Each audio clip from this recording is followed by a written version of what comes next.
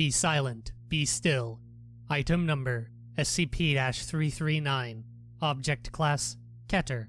Special Containment Procedures: SCP-339 is contained at Site-49. The room containing SCP-339 is 5 meters by 5 meters by 5 meters and soundproofed. SCP-339 is sealed in a soundproofed container on a 1.5 meter pedestal in the center of the room. The room is only accessible through an outer soundproofed airlock.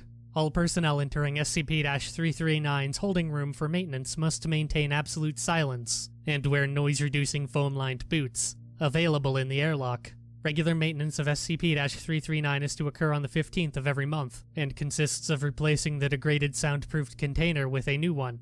No one is to enter SCP-339's holding room for any reason other than maintenance.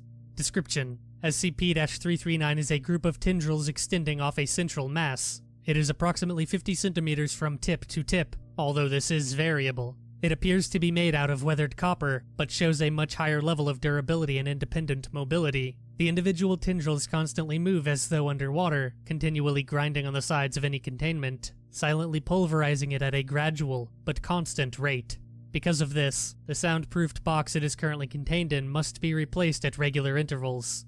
Any noise above 14 decibels will cause SCP-339 to become hostile. During this noise, and for a length of time equal to 5 times the duration of the noise, any movement within visual range will result in the immediate reaction of SCP-339.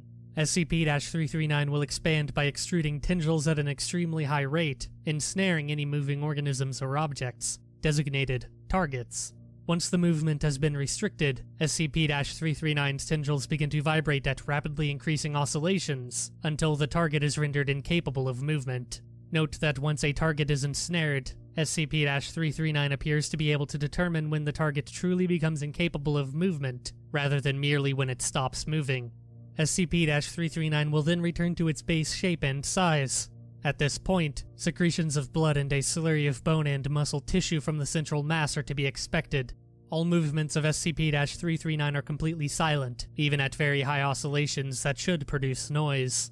History: SCP-339 was recovered in Iran in 1953, during Operation Ajax on the part of the Iranian military. It was found in one of Prime Minister Mohammad Mossadegh's private collections.